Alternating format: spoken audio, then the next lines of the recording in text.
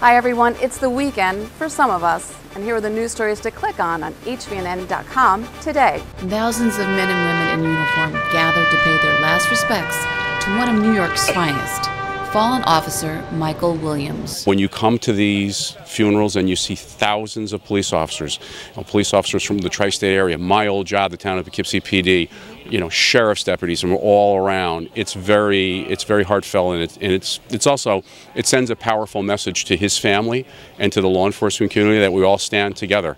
And Michael will be missed, but we're lucky that there are a lot of other Michael Williams out there which are going to continue to do the job day in and day out. The Children's Media Project's Real Expressions Film Festival is tonight at the Bardavon.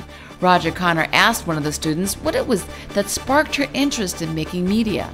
The answer may surprise you. I like writing. It's not my favorite. I like writing because I just enjoy my handwriting. I think it's really nice.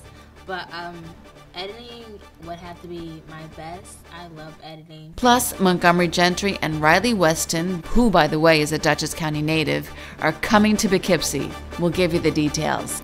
And it's Saturday. Let's go to the movies. Brian Smith gives us the lowdown on the movies Tusk, and this is where I leave you. So check out those stories and so much more on hvnn.com.